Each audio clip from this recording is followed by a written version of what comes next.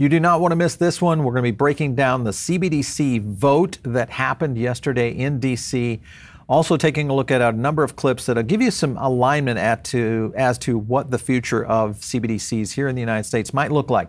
We're going to break all that down for you. It's going to be a good one. My name is Paul Barron. Welcome back into Tech Path. Before we get started, I want to thank our sponsor. That's Tangem, and this is all about self-custody. When you think about CBDCs, you got to think about self-custody. Check out tangem.com. You can learn a little bit more about their wallet. They do slim as a bank card, secure as a bank vault, store, buy, earn, transfer, and swap thousands of coins and tokens. If you want to use their card, you can do so with two different types. You can get the classic wallet, or you can get this new Tangem wallet that is a new type of card that's going to give you optional seed phrases. You can order these in 3-card packs, so it's very easy. I would suggest doing that. Spend a little bit extra for that. Use our discount code to help kind of soften the blow there. But it's a great value. Check it out. We'll leave a link down below. It does help the channel out. Let's get into a couple of the things that happened yesterday. The two I want to focus on are these right here, the Power of the Mint Act, and then also the CBDC Anti-Surveillance State Act. These were the two that we're focused on primarily. And I want to go to an intro clip real quick to give you kind of a framework of how this all started there in D.C. Listen in. Today, we'll consider a slate of legislation to bolster our national security, protect Americans' financial privacy, and shield our financial system from the risks associated with a potential central bank digital currency, or CBDC. Unlike decentralized cryptocurrencies, a central bank digital currency is a digital form of sovereign currency that is designed and issued by a government and transacts on a digital ledger that is controlled by that government. If not designed to emulate cash, could give the federal government the ability to surveil and restrict Americans' transactions. This is not just alarming, it's downright un-American. We've already seen examples of governments weaponizing their financial system against their citizens in China. We need to counter China by being the best version of ourselves. This bill expresses that sentiment that yes, we're going to innovate and we're going to lead on blockchain and we're going to lead on digital assets, but we're going to do so the American way. And the way we do that is decentralized. We don't do this by centralizing it in a central bank. We can achieve the innovation potential of blockchain and the immediacy of payments and the frictionless payments future with what we did in July. And that is to create a regulatory framework for stablecoin. All right, so there's some fire in the belly of the lawmakers. I like what I'm hearing so far. This sounds pretty good, but we get into more, and remember, there's always a bad guy. So let's go, maybe girl. We'll go to the next clip with Maxine Waters. Thank you very much, Mr. Chairman. Unfortunately, Republicans are marking up one bill that is not bipartisan. We do know that 130 countries around the world are racing to develop and implement a CBDC. What will happen if CBDCs issued by other central banks gain traction as a preferred method of payment in international trade transactions? Are we comfortable allowing the Chinese yuan or currencies from other countries to overtake the U.S. dollar as the principal global reserve currency? Republicans are making baseless attacks against a CBDC that does not even exist. So with that, I yield back the balance of my time. All right, so Maxine in rare form, I shouldn't say rare, normal form with her. She's, of course, for the idea of CBDCs. The other thing, a lot of what she said could be applied to stablecoins. And what we're seeing around the world, this is the first time I think we are chasing other governments who are actually trying to suppress their citizens. I would kind of be in a position or the camp of not going that direction. I like what I hear so far, but let's go into our next clip. This is going to be Mr. Sherman. Listen in.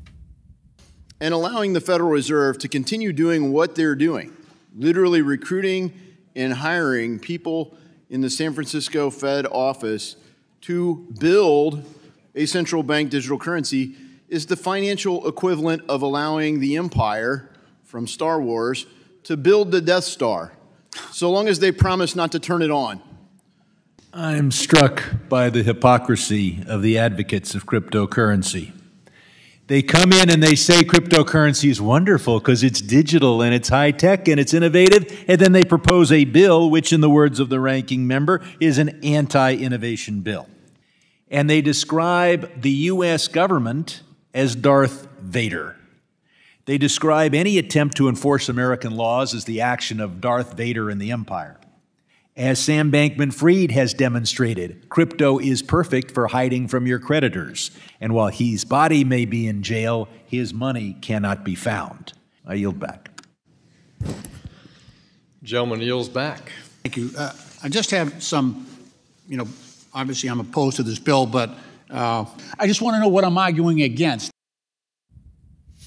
All right, you can't make this stuff up. What am I going against? I don't even know what I'm going against. All right, well, the point is that Sherman's usually in that kind of position. Anti-innovation, I thought that was a rare little piece right there. Both these guys are going to go against anything that I think the Republicans, or even to a certain extent the bipartisan Capitol Hill lawmakers will go when it comes to crypto or anything that is even related to blockchain. Let's get into our next clip. This goes into a little bit more about the UnBanked. Listen in. And the idea that this is somehow going to help the unbanked is insane. Because when you ask the unbanked, why are you unbanked? A lot of it is because of surveillance capitalism.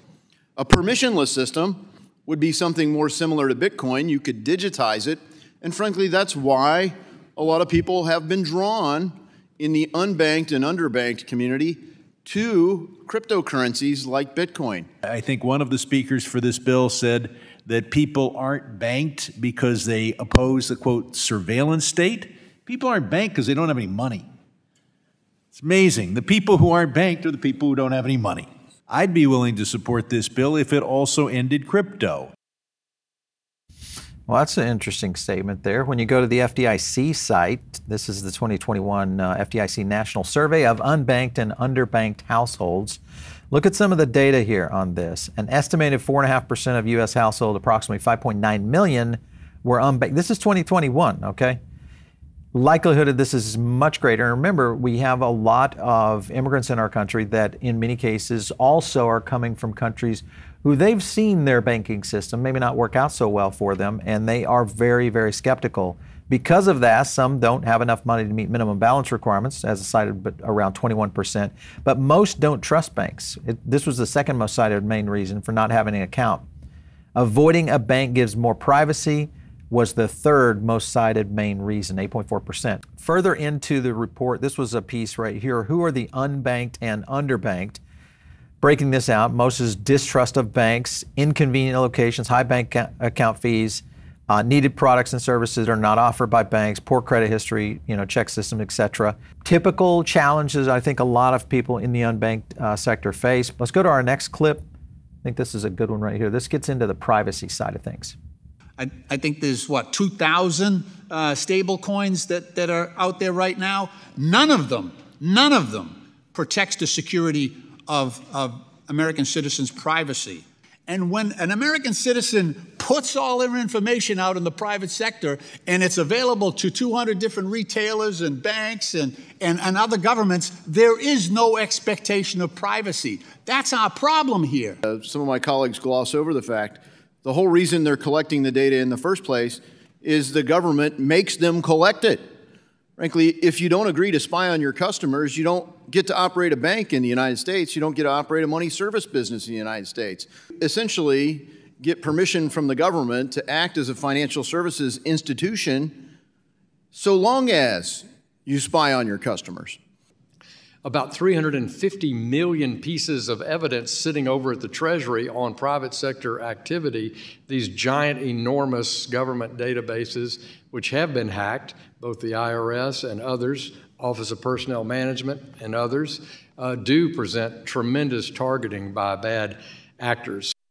This is really where it gets into the destruction of personal privacy. And this is the problem that we do face in our society. Some of the countries that are already down this slippery slope, countries like China As an example right here, China's central bank digital currency, this is the digital ID, to deduct fines instantly from your digital wallet if you're caught for speeding or jaywalking by a surveillance system. So right there, this kind of shows the actual crime of jaywalking now portrayed on basically a bulletin board in front of everyone, and then of course automatically deducted. These are the kind of invasion capabilities.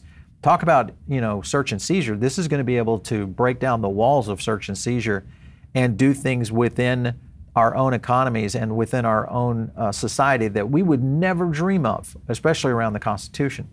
This is China right here. Super SIM cards now featuring new digital yuan functions.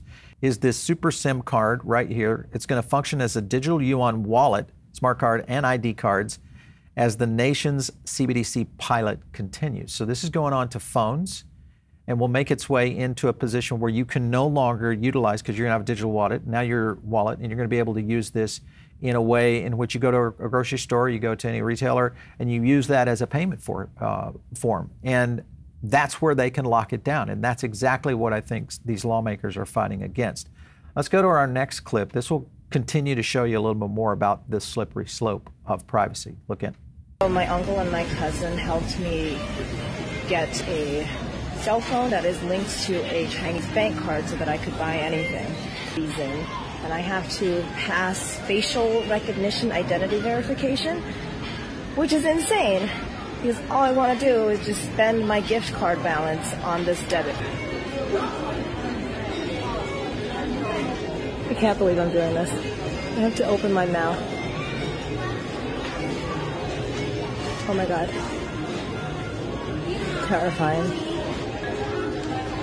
Oh, I once again can't buy anything. I think this is the one thing. This is one of those last stands of the American Constitution that we're trying to protect, and this is a very important one. And it still has to go to the House for a vote. So this is just making it through the committee right now. Let's go to our next clip. This talks about CBDCs and their likelihood of foreverness. Listen in. So, look, China designed a CBDC to surveil their own people, right? We don't have to do that. We can design a CBDC, the architecture of which is still under development. This is very, very new. We can develop something that will protect consumer privacy, to protect the privacy of American citizens. That should be the goal. My concern is that once we build a CBDC, we don't have it today and tomorrow with our current set of regulators. We have it forever. Mr. Lynch previously mentioned that we could build a CBDC with privacy protections. With all due respect, I don't doubt that. My concern is that once a CBDC is built, there will always be the potential for it to be abused, regardless of how it's initially formed. And even if our current leaders or angels, once rolled out, this will endure well past the time of anyone in the room. It will continue to be influenced and changed by future leaders over the coming decades. I'd like everyone in this room to take a moment and just picture for a moment a politician they dislike the most in their mind. Now imagine that person and all the ill intentions you ascribe to them with the power that comes with a retail CBDC. It should send a shudder down your spine. I know it sends one down mine. And he's exactly right. You lay this out. This is done. And it doesn't, even though this administration might put it in a position where they lock down certain aspects of it, this is going to get to a point where there will be a complete unraveling, because this will eventually, you give them the power, eventually they just take it. And remember, many of these families that are in politics today have been in politics for 50, 60, 70, 80 years. That's right, families that have been in power in many of these states as long as 80 years. Think about that and the future of privacy. I want to get into this clip talking about Powell and his idea around CBDCs, because this is an important one. Listen in. In my opinion, with all due respect, this bill is an act of breathless stupidity. Breathless stupidity. Well, my colleague in his description of breathless stupidity kind of puts me in a funny position to say I support this bill, but I guess I'm going to do that. You know, Chair Powell himself has said, he's acknowledged, I guess, that you would say that the legislation is needed to issue CBDC. You know, here, when I say act of breathless stupidity, what I heard was, you don't know the power of the dark side. You know, so we don't really need to further explore the power of the dark side. It's evil. We should resist it. The Constitution of the United States is unambiguous. In Article 1, Section 8, granting only Congress the authority, exclusive authority, to coin money, regulate the value thereof, and of foreign coin. This is not an archaic provision. We're open for interpretation. It's a foundational element of our republic designed to keep such monumental authority, and I emphasize monumental, within the hands of the people's elected representatives. Congress created the Fed, we brought them into this world, and in theory, we could take them out. It is a check on the things they're doing. Yeah, and I think that is the point, is the checks and balances of the American, lawmaking system that we have in place. In most rights, it is a good system. We're on the brink of losing that greatness, maybe to other countries, maybe to a complete different kind of dark side. But we've got to pay attention, and that's why this is very important. This vote actually got very narrow. It was, I think, 27-20. Look how close that was. And that was in the committee version of it. Let's go look at who voted no. Listen in.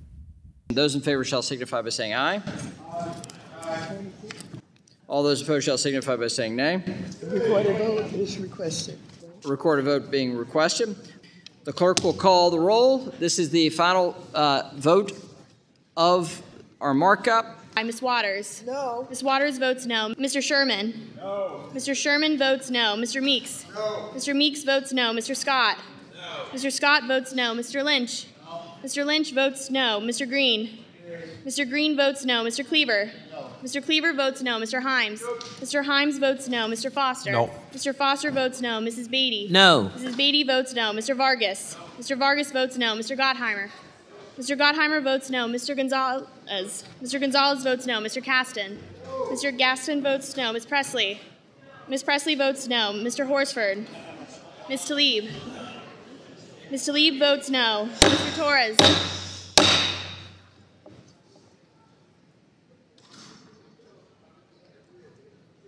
Members deserve to have their votes recorded, and the clerk deserves a little bit of respect. Clerk will continue. Mr. Torres. Ms. Garcia. No. Ms. Garcia votes no. Ms. Williams. Williams of Georgia votes no. Ms. Williams votes no. Mr. Nickel. Mr. Nickel votes no. Ms. Pedersen. Ms. Pedersen votes no. Mr. Chairman. Aye. Mr. Chairman votes aye. Mr. Lucas. Mr. Norman. Mrs. Velasquez. Mr. Horsford. Mr. Torres. Mr. Chairman, on this vote, the ayes are 27 and the nays are 20.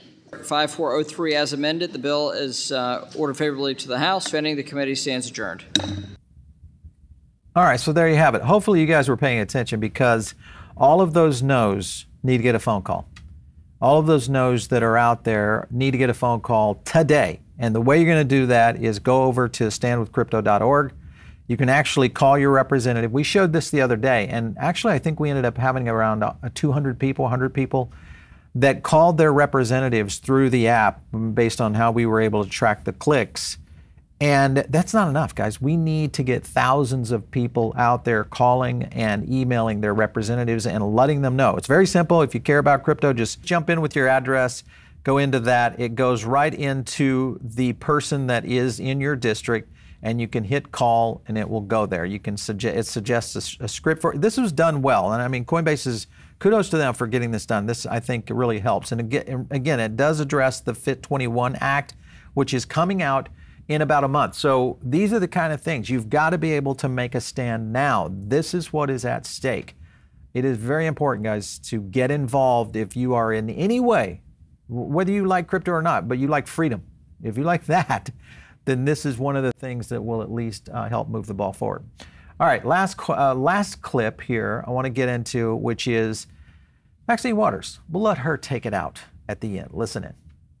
You know, in closing, let me just say that I don't understand why the pride and the patriotism does not guide us in how we see the evolving technology and new systems in the world. That includes, of course, CBDCs and, everything else that we're confronted with, that we have to make decisions. Cryptocurrency, we've got to make some decisions. 140 countries, and we consider ourselves exceptional. We consider ourselves the world leaders, and we're dragging our feet. What's happening here? Why are we not concerned about our leadership? All right, so the irony here with that speech, you have to kind of watch some of our past breakdowns of these votes, is that Maxine Waters has been on the other side of thwarting innovation. Now, this is bad innovation, meaning CBDCs. She was on the other side trying to thwart digital assets and all sorts of things around stablecoins. So she was thwarting innovation, and now, ironically, she's out there, oh, well, we should be following innovation now as long as it's a CBDC, a government-controlled currency that we can pretty much lock down our citizens with.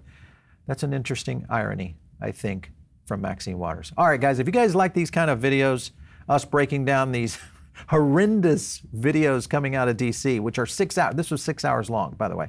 So kudos to our team for drudging through all of these clips and all these videos, but to pull out where it stands today and also where the potential of the future stands around regulation. This is a very important topic, so make sure and stay tuned. If you're not in our Diamond Circle, get in now. It's very easy and it's free. All you have to do is click the link down below and jump in. It's another way you're going to get additional content. We do another podcast over there, additional content that I drop over there only in the Diamond Circle. And if you want to catch me out there on Twitter or X, it's @PaulBaron. We'll catch you next time right here on TechBath.